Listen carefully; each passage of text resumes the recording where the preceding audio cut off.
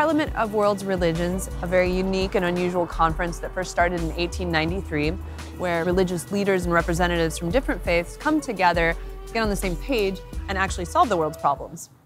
The things we were told would harm us are actually proving to do the opposite. Drugs like MDMA, mushrooms, marijuana, LSD, and ayahuasca are helping resolve serious mental issues. Join us as we explore for ourselves the healing powers of psychedelics and other mindful practices.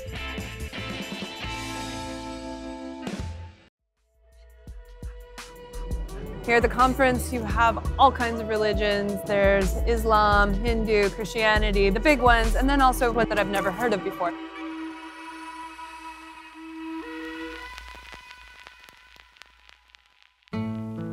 This year is of particular note because, for the first time ever, the spiritual practices of ayahuasca and their many stewards, indigenous people from the Amazon, Iseers, and the Sano Daime, have been invited to share their work with this plant on a global stage.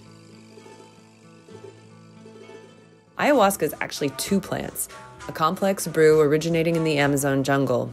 And its rapid rise in popularity is credited to how effective it is in helping people overcome serious mental issues like addiction, depression, PTSD, and trauma. For the indigenous people, it is a practice held for hundreds, if not thousands of years, essential to their way of life. How do these plants work to help us evolve spiritually and to connect to our true nature? A ayahuasca é uma planta de trazer a nossa sensibilidade e reativar novamente o nosso espírito através da planta ayahuasca para que ela possa abrir a nossa mente e nós pudéssemos conectar com o nosso próprio interior.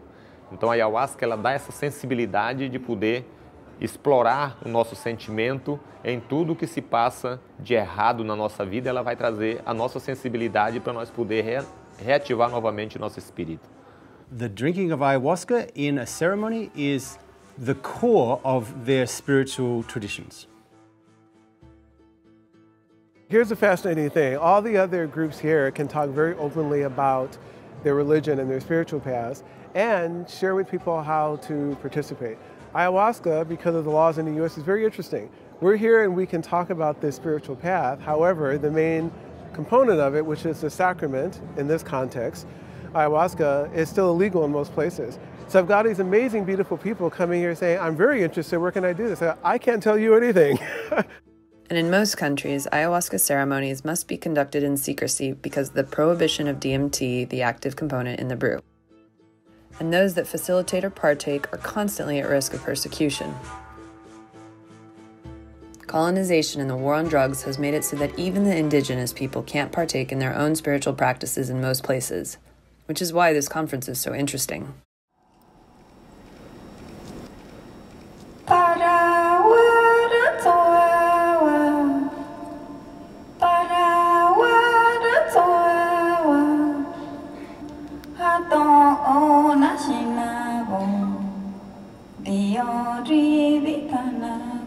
Pero pues a pesar de eso nosotros seguimos luchando en la pervivencia de los pueblos indígenas, pero con el tiempo.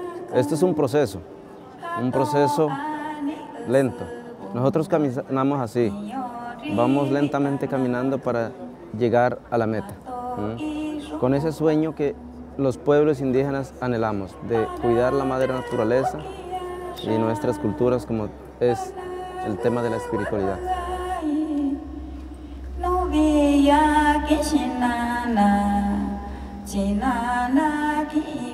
Então hoje nós, como líder espiritual, que estamos defendendo a terra como parte de nossa vida, nós temos que olhar mais profundamente sobre a vida do mundo espiritual, que nós tomamos as nossas medicinas, abrir a nossa mente para nós poder também lutar junto a vocês.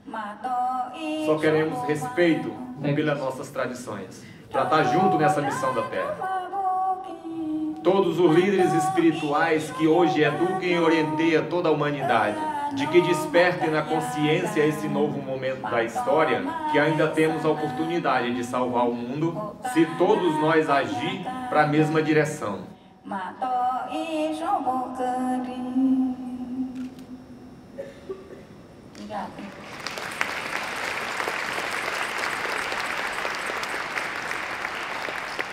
So what does being at this conference actually accomplish? The biggest takeaway seems to be that we all have so much common ground. Each belief and religion and ideology seems to be all a tool in the toolkit helping us reconnect to our own divine nature. Yet all these acknowledged belief systems haven't been enough to steer humanity into a peaceful, sustainable existence. And with the current dire state of affairs, we need all hands on deck. There are entheogenic plants, cacti, and mushrooms that have been facilitating direct connection with the divine since ancient times. But the knowledge of these plants has been repressed by colonization. We believe it's divine timing for the interfaith community to be open and honest about the value of entheogenic plants for religious practices. Because until we recognize these practices as legitimate on a global scale, people and the world are actually missing out on profound spiritual and psychological healing exactly at a time when we need it the most.